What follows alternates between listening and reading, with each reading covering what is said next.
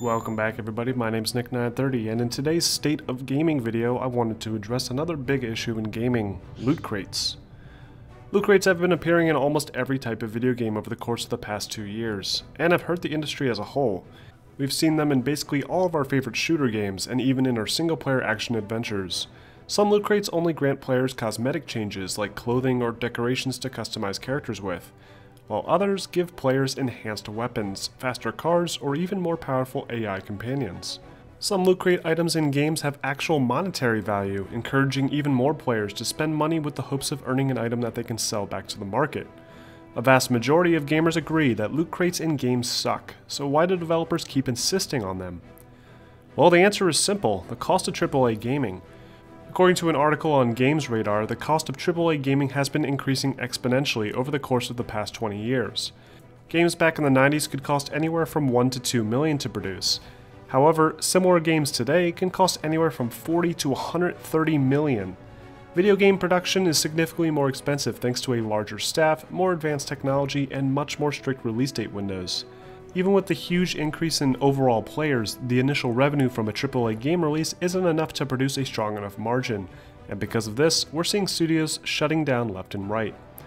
So what's the answer to the increased production cost? Well, developers thought it would be downloadable content, locking away additional levels and items behind a paywall, forcing players to spend more on top of the game's initial price point in order to continue the story or enjoy more multiplayer.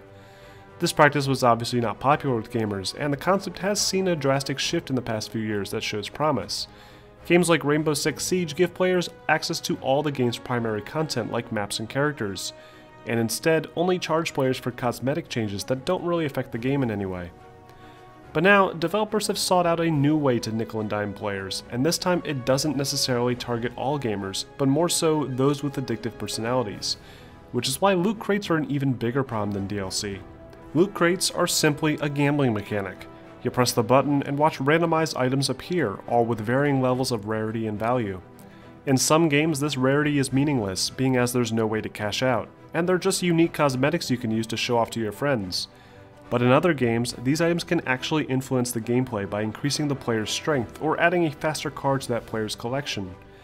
Forza Motorsport 7, Shadow of War, and Star Wars Battlefront 2 are all guilty of encouraging players to buy loot crates in the hopes that it'll help improve progression.